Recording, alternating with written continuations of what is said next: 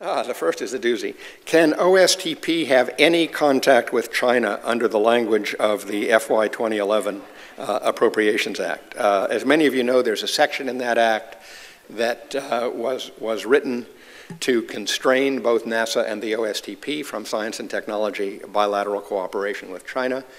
There was an interaction about that in the hearing I had before the CJS Appropriations Subcommittee yesterday, and I am certainly free to say in this public forum what I said in that public forum, which is that we intend to comply with those restrictions except where they infringe on the President's constitutional prerogatives to conduct foreign diplomacy. And some of the things we are doing with China, we believe, if we curtailed them, would infringe on those constitutional prerogatives of the President.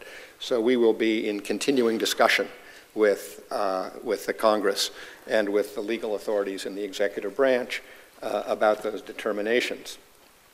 Can you comment on the level of transparency by Japan in its nuclear crisis? Yes, I can. I have been very much involved in the administration's response to the Japan nuclear situation. I would say the level of transparency has been extraordinarily good, really.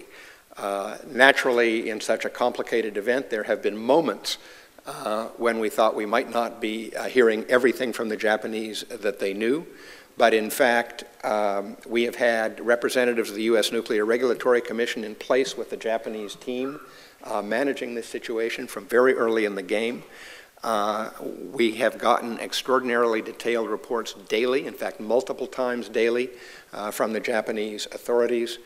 We've been in continuous contact by telephone conference call with the leaders of the Japanese operation. Secretary Chu and I stood up at the very beginning an informal advisory group of scientists and engineers, expert in nuclear accident prevention and mitigation, that has been interacting initially every day and now by conference call twice a week. And that group has been interacting intensively with the Japanese authorities. I think we basically know everything they know. One of the problems in this kind of situation is that nobody knows everything we need to know because it's extremely difficult to operate and observe in that high radiation environment. We'll be hearing more about that later in the meeting. Right. Chairman is coming to say. Okay, I got another one here. Has the President's emphasis on seeking scientific input and promoting science and technology investment had any measurable effects on public opinion of science or scientific literacy? I am not a pollster. There are some in the White House, you won't be surprised to learn, but they've mostly been focused on other questions lately. It is my continuing impression that scientists are held in higher regard today, as they have been over decades, by the American public than virtually any other group. Whether we've lost a few points or gained a few points, in the last year or so, I can't be sure because I don't follow it that closely, but I do know that science and scientists continue to be held in high regard, except perhaps by the faction who don't believe in climate science. And a few other things. And a few other things. Yeah, well, I should with Nina here, I should tell the story again of a conversation I had with the President some time ago about this. I was trying to console the President that the public support for the view that climate is changing and humans are causing it fell a few points during the uproar over the stolen emails from the University of East Anglia and the uproar over a couple of mistakes in the IPC. As I said to the President, the good news is that we still have far more Americans who believe that climate change is real than Americans who believe that evolution is real. And the President looked at me, and he said, "That's no consolation."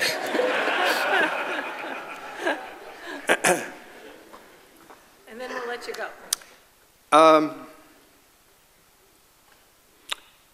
Will scientific integrity draft policies be made public in 90 days? Is there an implementation plan? What is your thinking on ensuring public accountability? Why not lay out a comprehensive schedule? I don't think that's one question, but and it's a hard one. There is an implementation plan. We plan to work very energetically with the agencies once they submit their draft policies to improve those policies and turn them into final ones. In terms of ensuring public accountability, we are already, I think, doing an extraordinary amount by making information available on the web in a way that's never happened before, among others. Why not lay out a comprehensive schedule?